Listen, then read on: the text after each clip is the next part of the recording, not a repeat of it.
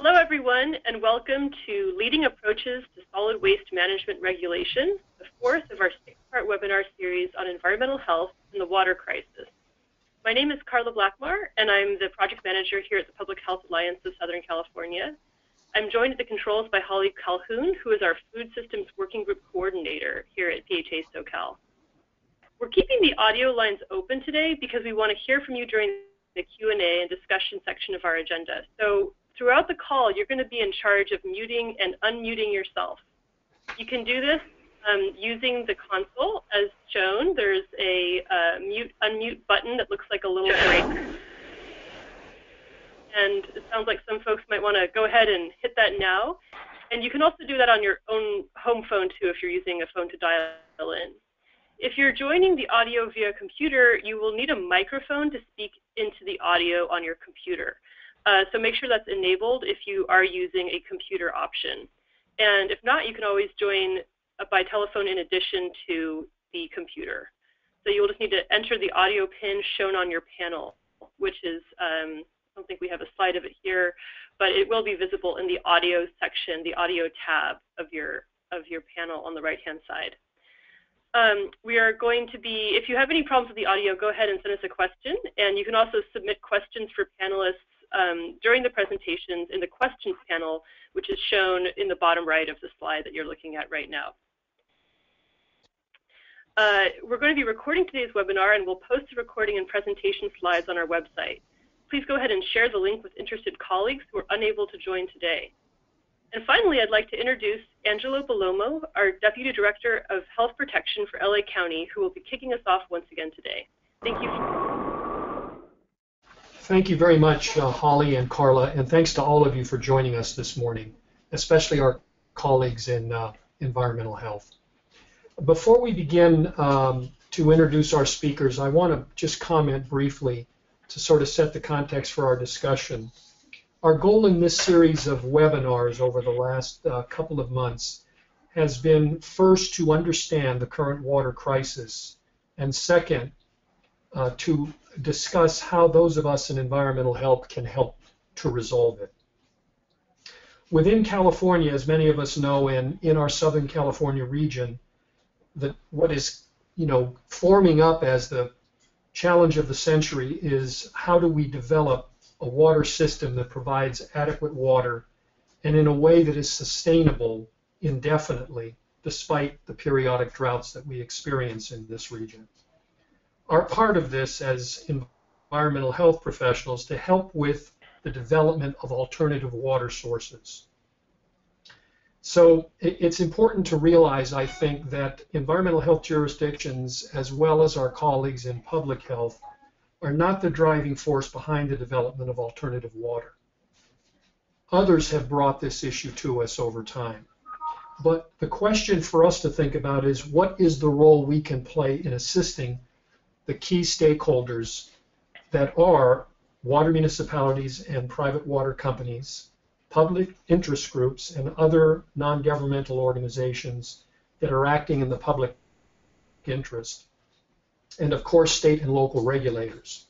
How do we best support innovation in alternative water, and how do we do that in a way that maintains the safety of our current water sources? That's always been the dual role that we have in environmental health, to first ensure that we're protecting our existing potable water supplies, but we have to branch off now given the ultimate primary role that an adequate water supply plays in our ability to maintain good health. So we have this dual role of both protecting our existing potable supplies, but also embracing and in fact promoting the development of alternative water. Now, let me just say a little bit about our two speakers. Art Ludwig has 35 years of professional experience in the integrated design of systems for water, wastewater, energy, shelter, food production, transportation, and many other type of projects. He's consulted with the states of New York, California, and New Mexico on building codes. His quantitative analysis of the health risks of greywater has cleared the way for more rational regulation of gray water in California. And I guess I would say that a lot of the recent breakthroughs in this area are due to the input that Art has provided to regulators.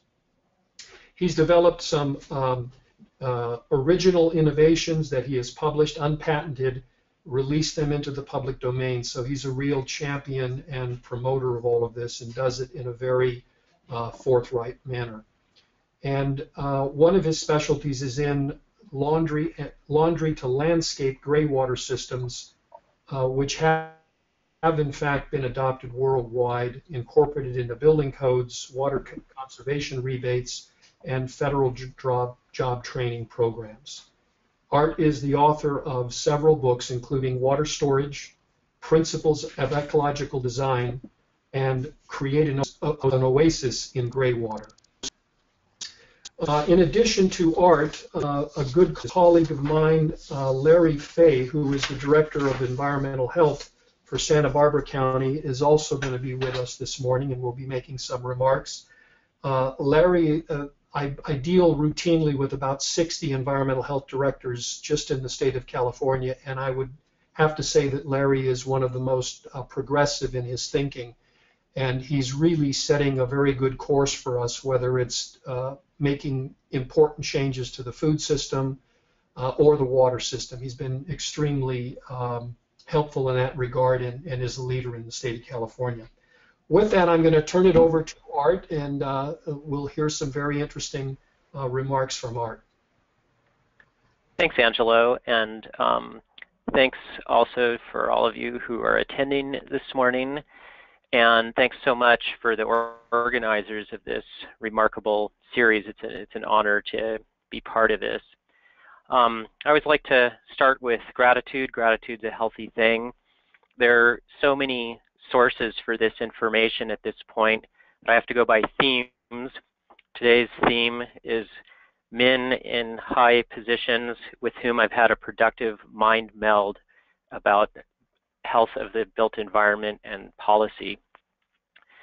In every presentation, I've got to acknowledge what's probably the single biggest source of my understanding of water systems, which is decades of close observation and study of natural systems.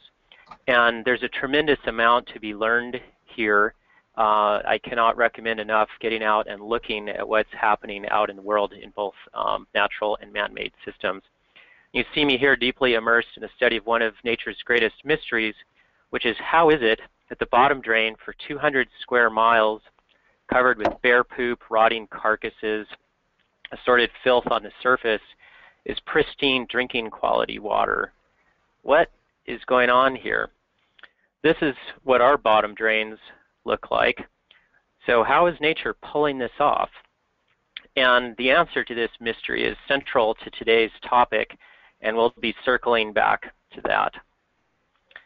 Drought is certainly a major issue right now, but it's just one of many interconnected crises. Besides water, we have climate, energy, food production, biodiversity, wildfire, transportation, just a whole net of interconnected crises. This perfect storm of crises is in part rooted in an epidemic of specialization. Optimizing these elements in isolation tends to pessimize the whole system. What we need is more systems thinking, and I think that environmental health professionals may be the best poised to facilitate this. What this looks like is designing for all the relevant factors at once, not just drought, but also flood, fire, climate, food production, transportation, economy. And that's how you get overall best health. I call this practice optimal integrated design. It involves taking every factor into account, adapting the design to the context. This is not uniform code. This is context specific and appropriate. Optimizing the connections between the systems. Often it makes the connections require and reward more attention than the systems themselves. Plan for all probable future conditions. We're in rapidly changing conditions. And that's the way to achieve the highest overall outcome and the highest overall health. Historically, the factors that have been taken into account with respect to the safety of the built environment revolve around current occupant safety, fire, structural soundness, sanitation. And focusing just on these can lead to some unwanted external effects. We've got to also consider off-site impacts, carbon emissions, manufacturing-related toxins, extraction-related impacts, future impacts, etc. Whoops. Let's see if I can get this back down here. Adding more plastic pipe helps improve health and sanitation up to a point, but if you add too much plastic pipe, then you have you pass the overall optimum and you end up with more off-site impacts such as the fire at this PVC plant. Building with more wood makes structures more more earthquake safe, but you pass a certain point if you take down all the trees where you end up with a negative part of the curve for overall environmental health with things like this landslide and so on. Adding more concrete makes buildings more hurricane resistant, but it also makes hurricanes stronger. So to have the best overall health, you have to take all of these factors into account. We've been optimizing for current occupant safety at the expense of the sustenance of Earth's life support systems and the well-being of future generations and current non-occupants. Unfortunately, this configuration is made stable by the fact that this coincides with the point of short-term revenue maximization. There's a lot of revenue streams which are vigorously defended in large part with standards and laws that require things to be a certain way. And I think that it's a good time for environmental health professionals to channel their inner Pope Francis and shift things over to the balance between all these factors, which coincides with the point of optimum safety. I'd like to look at a little, I'd like to encourage you to think about systems thinking and try this exercise in your work of just listing the factors that you're considering. For example, if you're facing a situation with not enough water, the simplified response without looking at all the factors might be to borrow money for a desal plant if you're in coastal California, burn more cheap fossil fuel.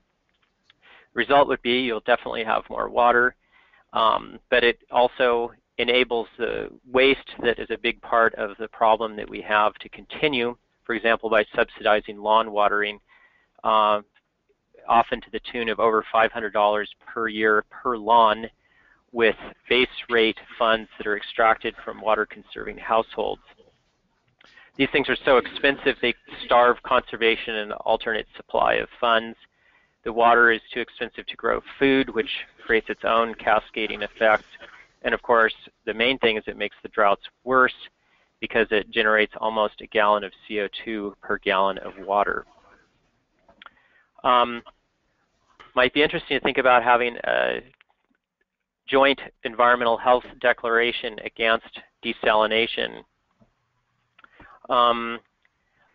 Looking at the wider list of factors, see that the underlying issue is that the bill for centuries of carbon dumping is now coming due.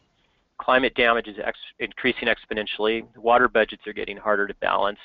Groundwater is running out. There's also less recharge because the water is coming down faster and the land is less permeable when it's built on. And also because the water is coming down faster, there's insufficient storm drain capacity. I like the idea of water bombs. That's the first time I'd heard that from Linda earlier in this series. The response then might be to first account for all the water where it's going, eliminate most of the remaining waste. There's quite a lot. We use about 15 gallons a day per capita indoors in our house. Average is 50, conservative is considered to be 35, and yet there's still about 20% of waste in there that I'm aware of, and that's without even looking at changing habits. I think it's time to look at re-landscaping California to capture and infiltrate stormwater. For example, converting lawns to stormwater harvesting basins with fruit trees. The result of this would be less water demand because of getting rid of the waste, more water supply because of capturing the stormwater, less flood damage, again, from capturing the stormwater, less climate disruption, and more local food production. I'd like to turn now to greywater systems. Some of you may have seen this. This is one of Santa Barbara's most historic and prominent greywater systems. It's the Mission Lavanderia, where the laundry water fed the corn in front of the mission historically. Greywater systems are the residential systems thinking gateway. Greywater is the most interconnected and the most context sensitive of any of the ecological systems that people contemplate for their homes. So of the menu of ecological actions that includes solar hot water, passive solar, composting toilets, every practice you can think of, if you ranked those by interconnectedness and then ranked them again by context sensitivity, greywater would be at the top of both of those lists. So it's a very educational system to engage with. Happily, it is also a very low-stakes sandbox for people to learn about systems thinking, and I'll revisit this in a moment. Some of you may know the one universal rule that applies to all greywater system installations. It's that there are no universally applicable rules. Every single thing has its asterisks. Salt is not a good idea to have in greywater. Asterisks, unless you live where there's lava tubes and you get more than a meter of rain a year, then it's absolutely not a problem. Storage of greywater, bad idea. Asterisks, unless it's treated, and so on. Makes it very complicated to write a book on greywater. The general law of greywater regulation, I think, is that whatever you think is going to happen, the opposite of the obvious is what will happen. This diagram shows the workflow for getting a fully optimized residential greywater system. You have to coordinate a whole host of different things in the course of tuning together fixture flow rates, user habits, rainwater, stormwater, green waste, plant selection and location, all for your particular soil and site conditions. As I mentioned, fortunately, this is a low-stakes endeavor.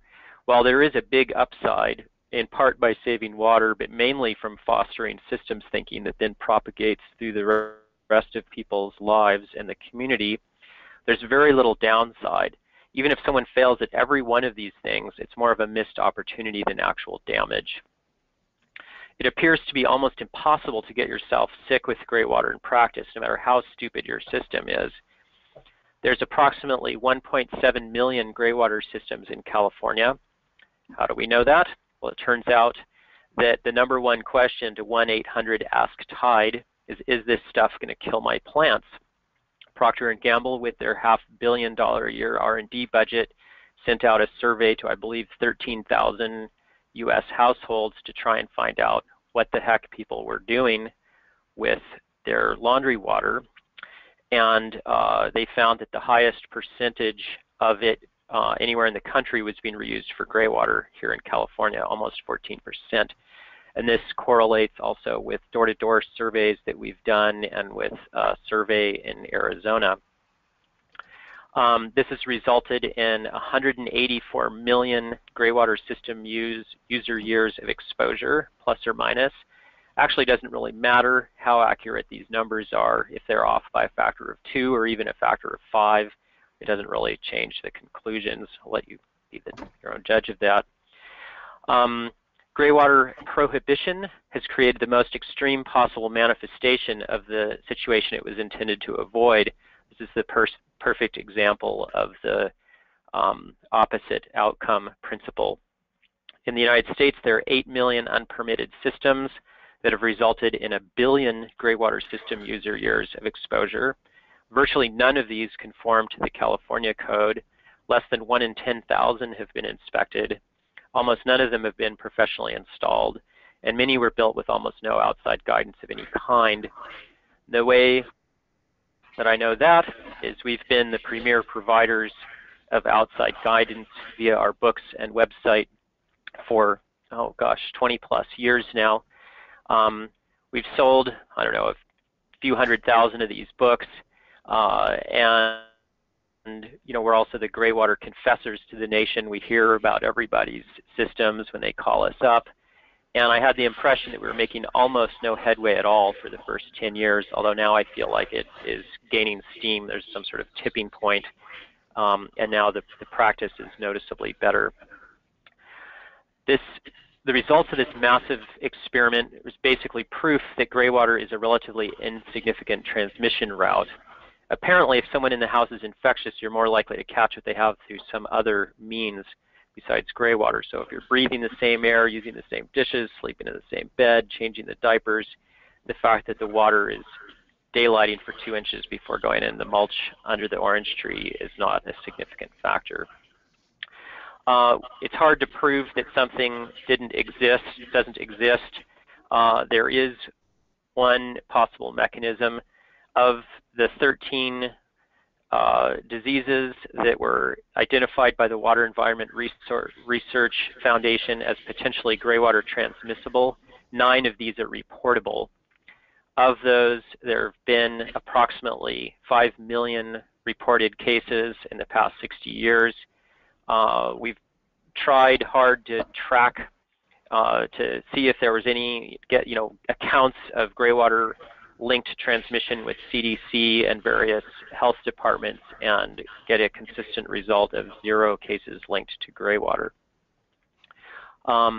At a modest residential scale, it's easy to imagine that the holes in the net are small enough that some infections could slip through, but the more extreme version of these systems are pretty extreme.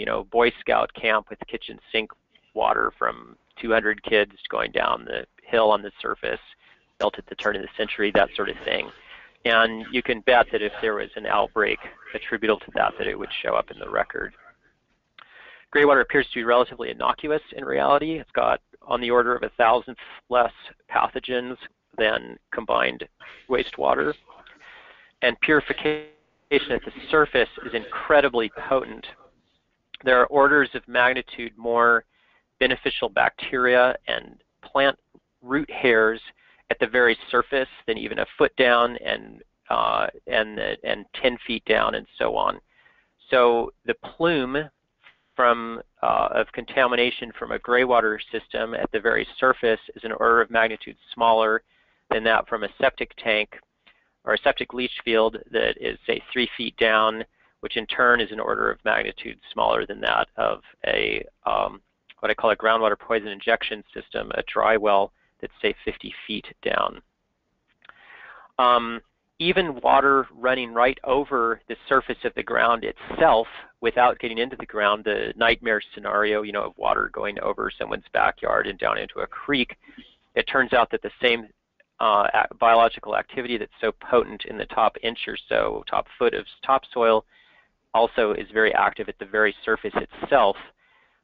This fascinating table shows removal rates for wastewater treatment facilities that broadcast effluent and sprinklers at loading rates of up to 6 inches a day over the surface of very impermeable grassland and then collect it like 50 feet further down.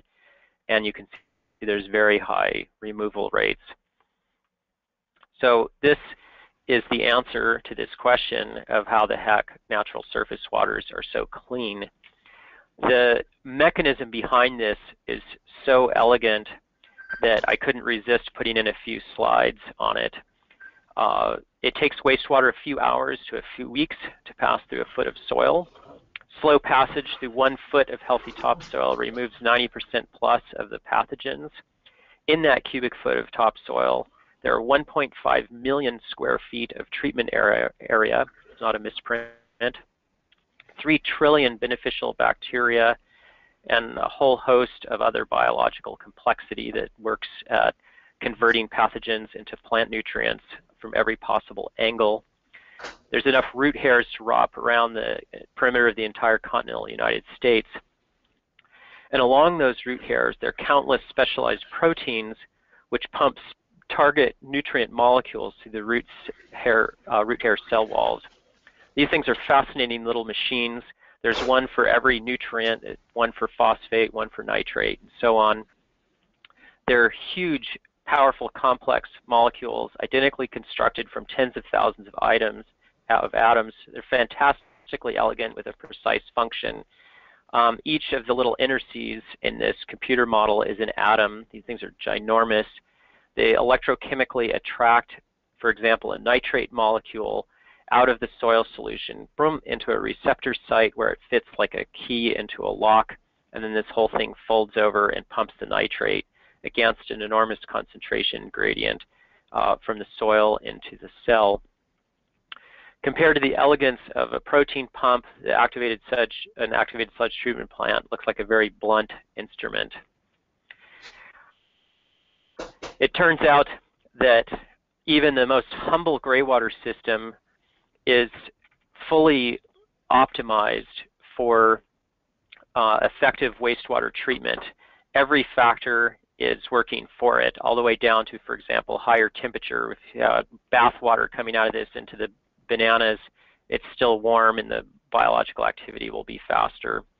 Bottom line is you get back to pure drinking water in a very short distance. So even these simplest of greywater systems have very sophisticated systems engineering because nature is doing most of the work.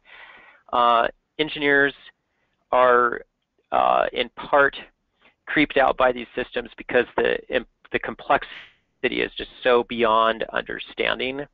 But you don't need to understand the mechanics of everything that's going on. You can just see what's actually working, which is how greywater systems have mostly been developed, is empirically. I want to turn now to the question of proportional response and usage of regulatory resources and the dual role that Angelo alluded to of environmental health directors.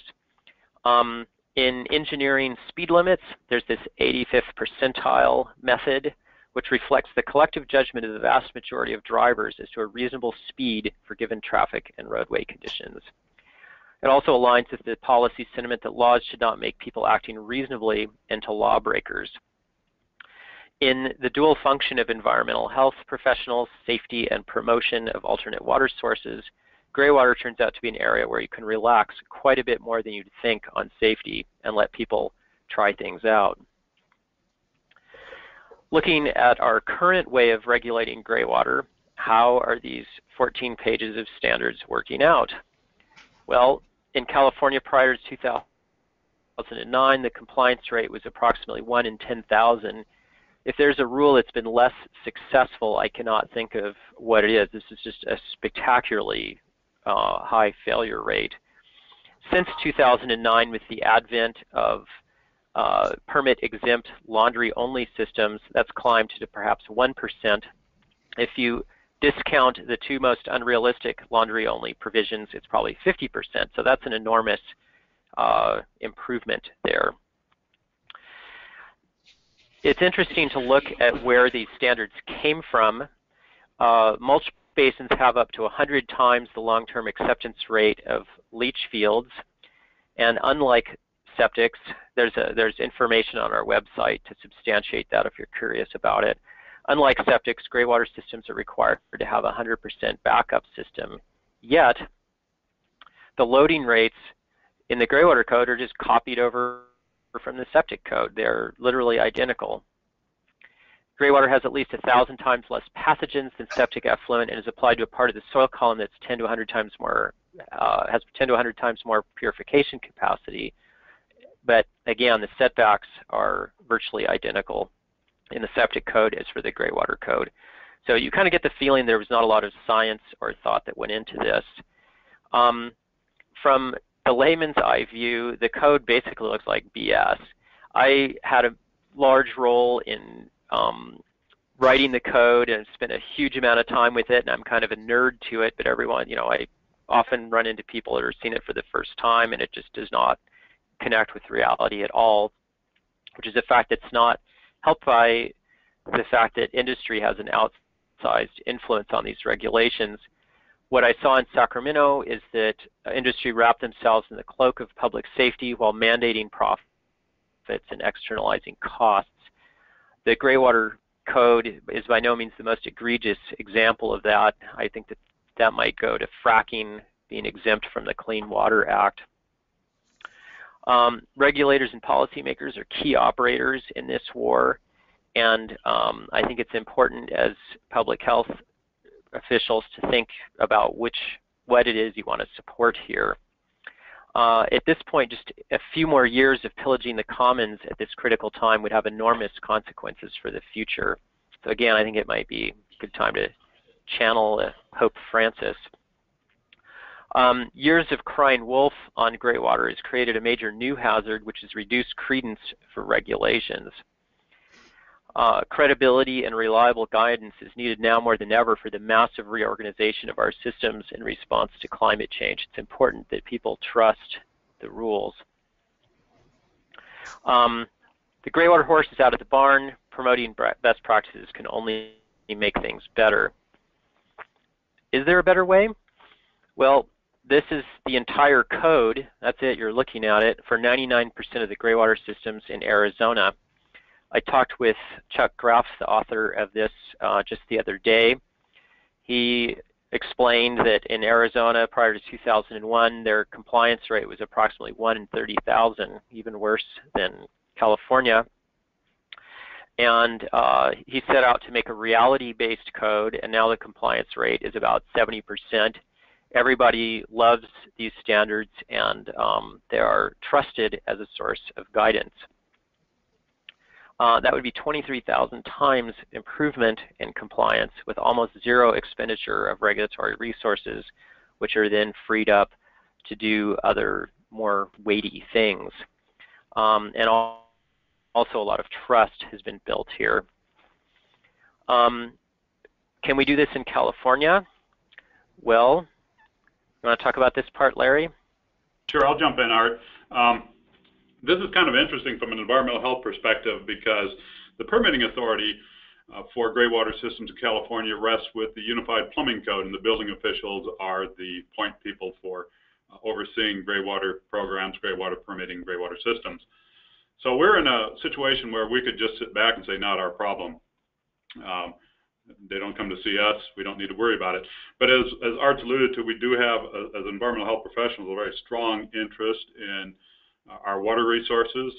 We have a strong interest in assuring that the way water is managed and used is protective of the community and public health. And while risks are low, there is concern about what people may or may do with their greywater in a wild and woolly West. And as Art already alluded to, for the most part, we have a body of rules and regulations that are not being followed. So I wanted to talk just shortly or briefly about kind of the inherent conflicts of the way the plumbing code is written right now, and then a little bit about what we are discussing here in Santa Barbara County with a number of the building officials. First, the plumbing code, I think, establishes a clear policy statement that greywater systems are desirable and ought to be promoted, in that the plumbing code actually— I'm going to put that back on the screen. Go ahead. Plumbing code actually prohibits a local jurisdiction, or does not allow a local jurisdiction to prohibit greywater systems. It says that greywater systems shall be permitted. Then it goes on to say that all greywater systems, actually all alternative water systems, require a construction permit and allows a couple of exceptions. One exception that's in code is the laundry systems we've already talked about. But there's two places where the code allows a local building official to exempt greywater systems from permitting at all, and that's for their simple and complex systems. Now, if you're going to use greywater in the for internal plumbing in the home, there is no even allowable exemption, and that probably stands to reason, because you're talking about something that's considerably more complex and risky. But having said that, the thing that strikes me, and Art and I have talked about this, why do we have this situation in Santa Barbara County, third year of drought, water shortages in the headlines, Montecito having their problems? Why are we not seeing a flood of folks coming in for permits for greywater systems? When I met with the county building official a couple of weeks ago, in the last 2 years, he hasn't seen a single application. interesting, the day we were meeting, a gentleman came into our office and dropped off an application for a greywater system. He was even in the wrong place. So there's a lot of confusion about what's going out there. But when you look at the plumbing code, it allows the building official to exempt both the complex and simple systems from permitting or construction permitting requirements. So we look at this as why apparently permits are a significant barrier to the public.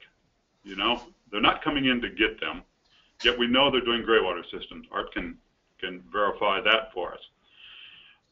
We look at the permits and think even, you know, we'll put together a real simple system, over the counter, whatever else, but apparently for the public there's no perceived value in getting a permit and no downside to not getting a permit. That's the way the system's actually working right now.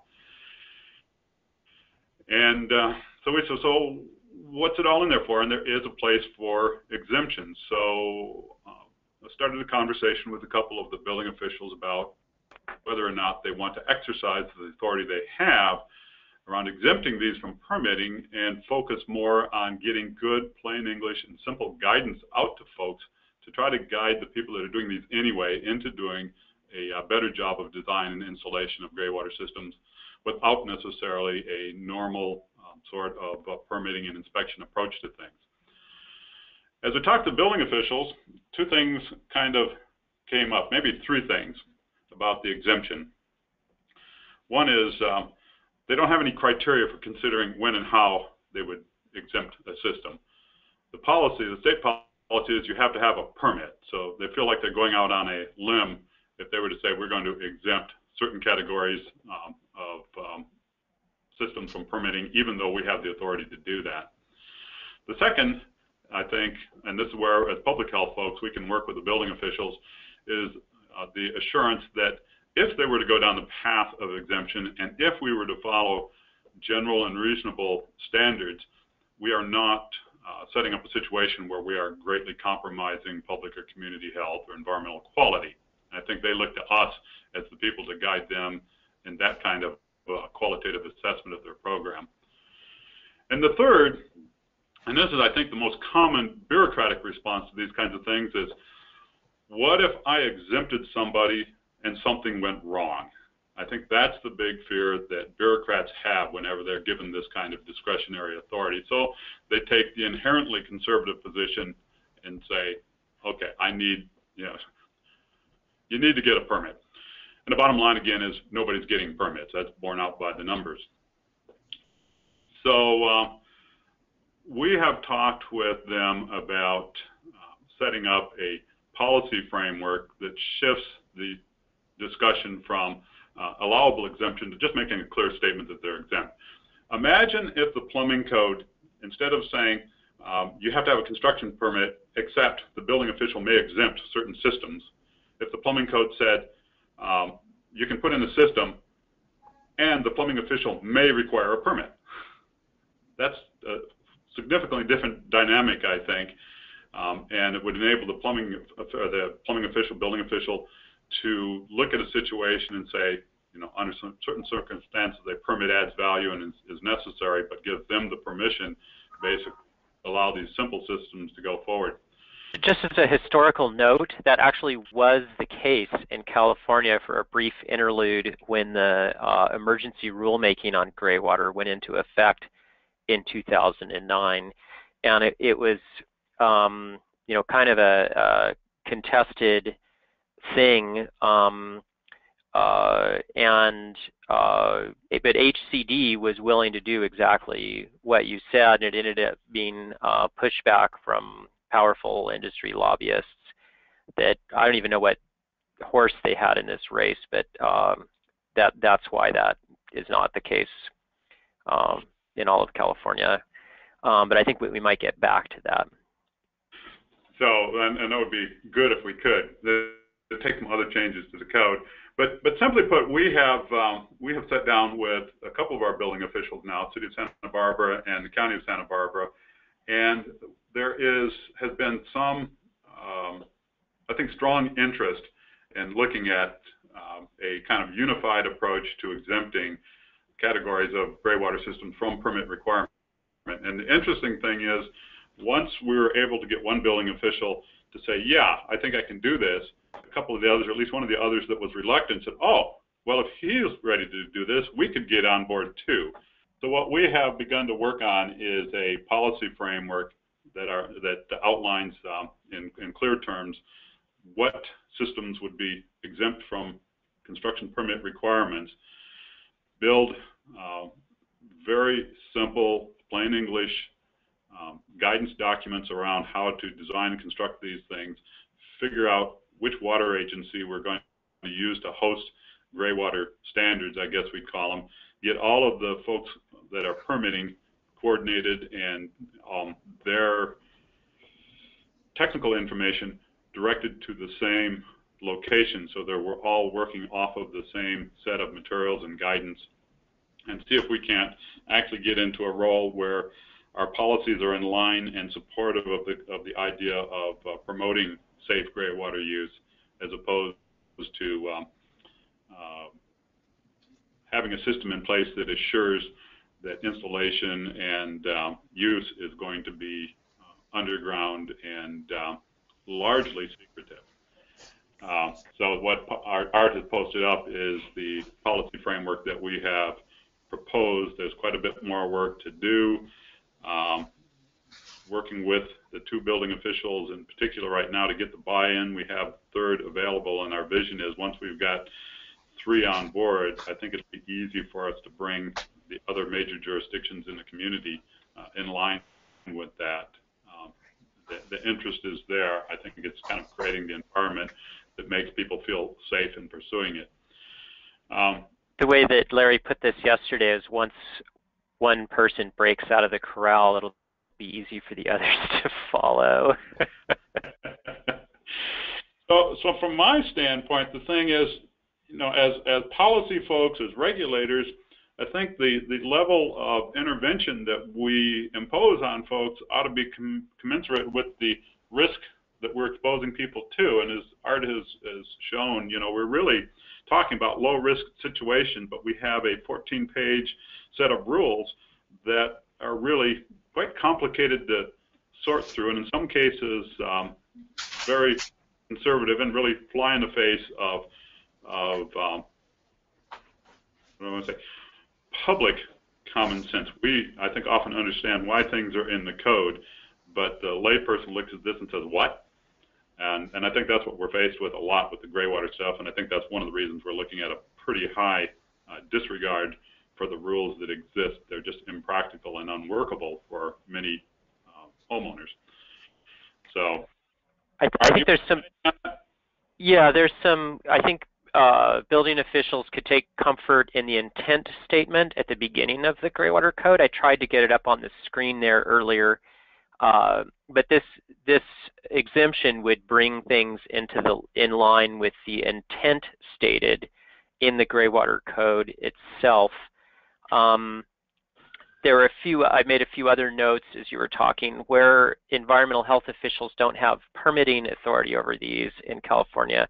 I think they have moral authority, and I think that really the biggest health issue with greywater is loss of respect for the code and people turning their back on it as a source of guidance, which could then cause mistakes to be made in areas that are more consequential, like cross connections with indoor rainwater reuse, for example.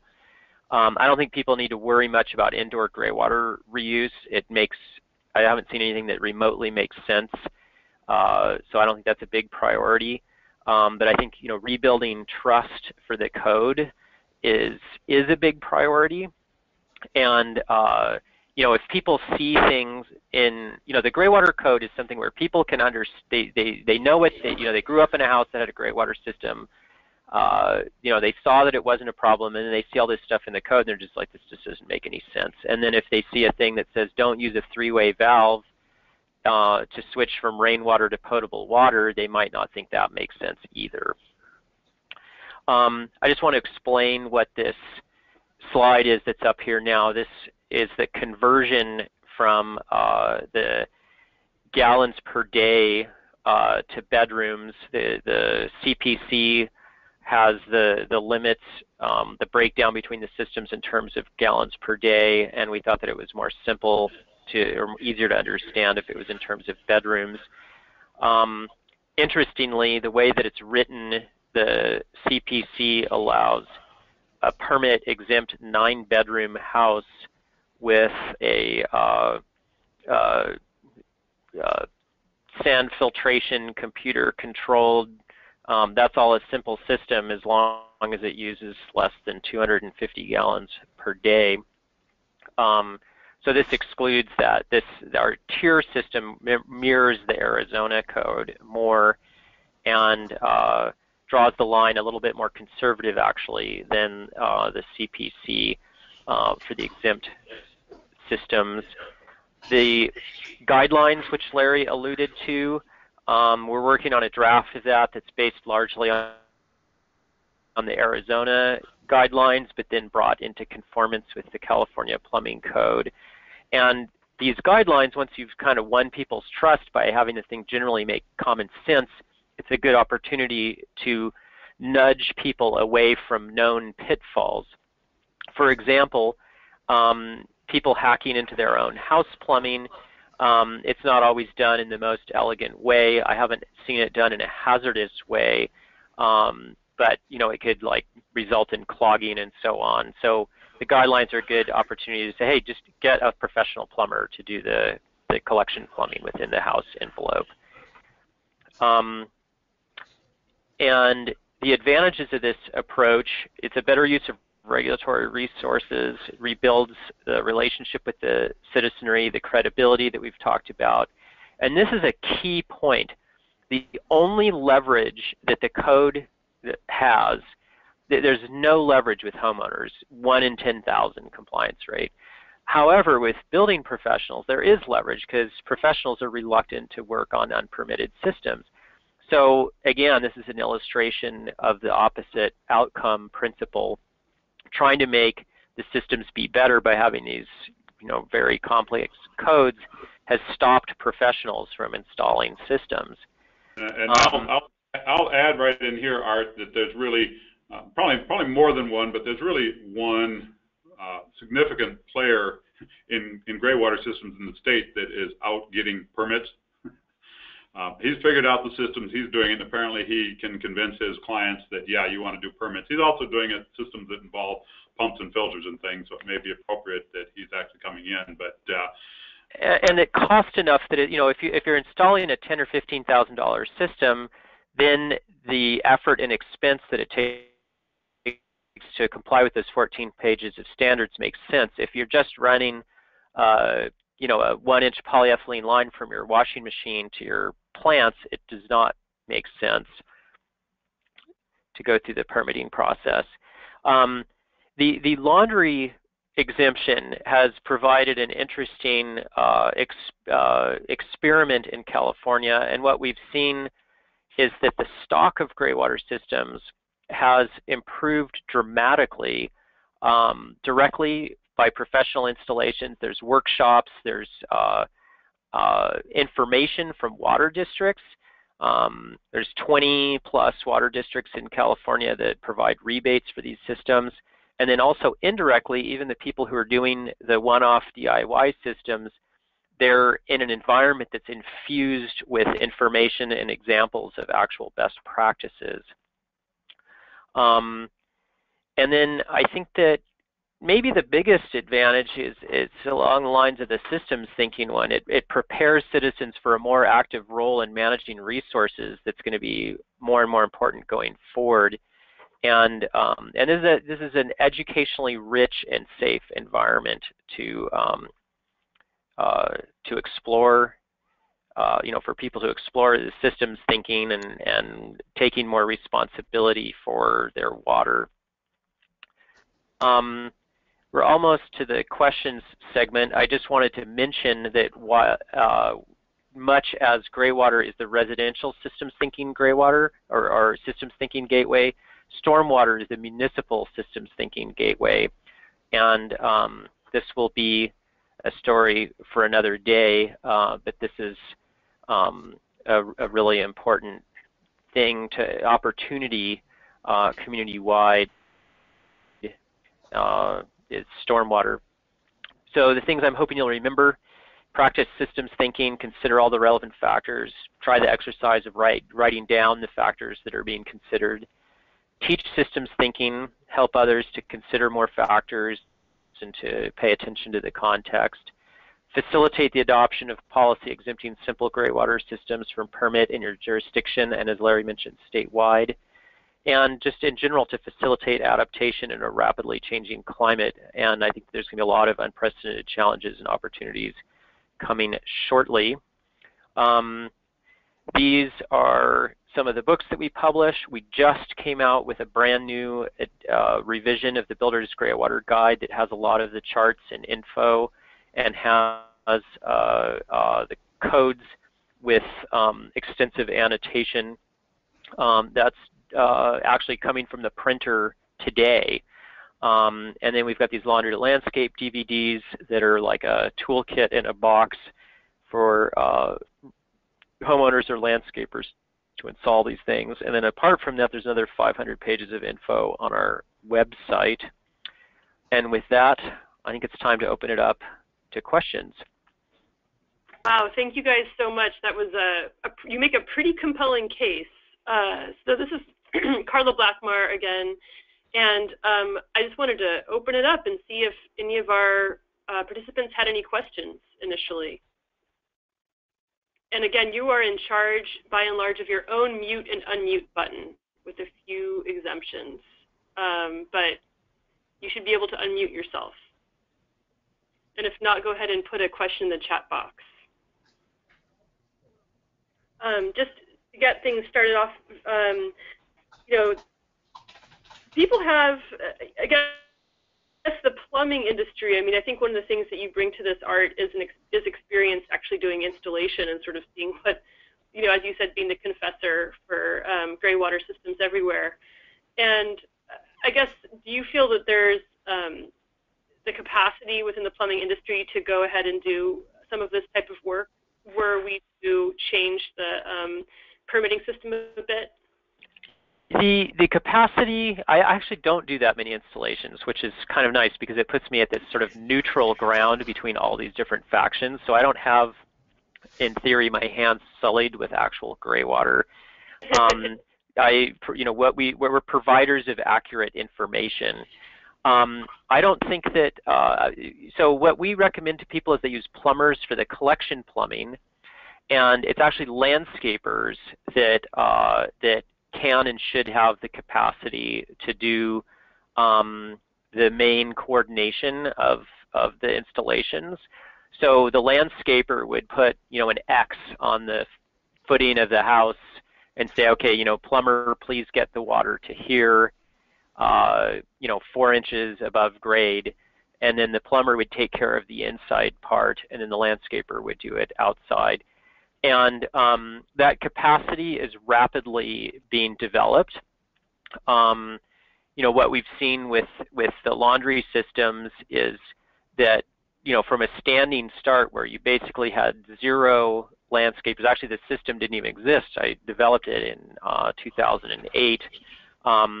So there was no information about it in 2008, and now, you know, there's hundreds of workshops and landscapers that are installing these things, and the experience base is rapidly building.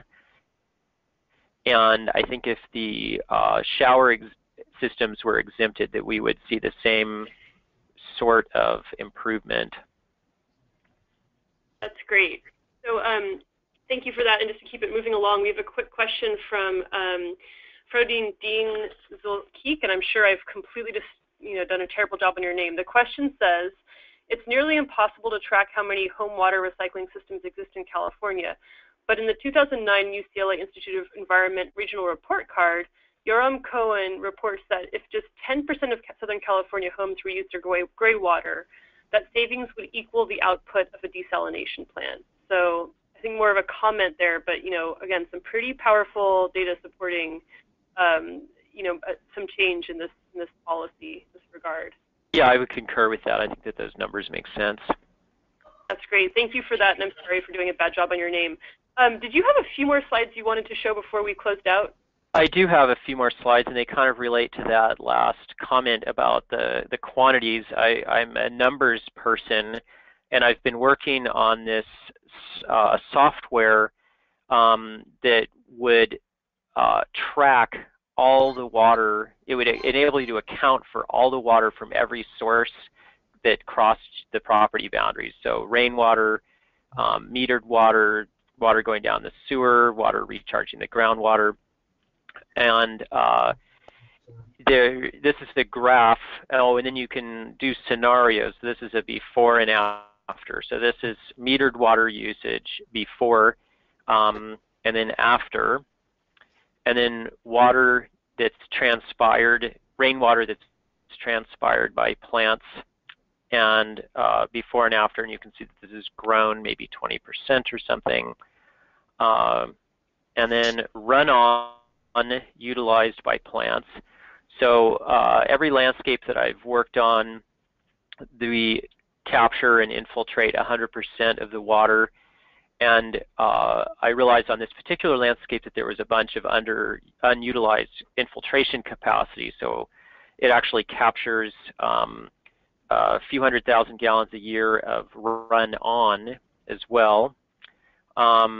This is the greywater reuse, indoor rainwater use for laundry and toilet flushing, and then efficiency from fixtures. So you can see you have a way more diverse, resilient water budget profile here. And this in itself is pretty interesting inside the property boundaries, but then look at the water commons effects.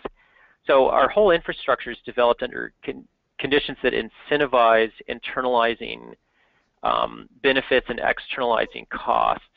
You take the fresh water in, you just dump the sewage and stormwater for the community to deal with.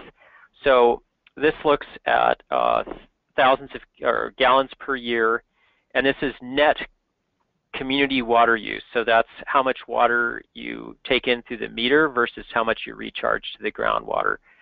So this house was using a net of, it looks like, about 180,000 gallons a year.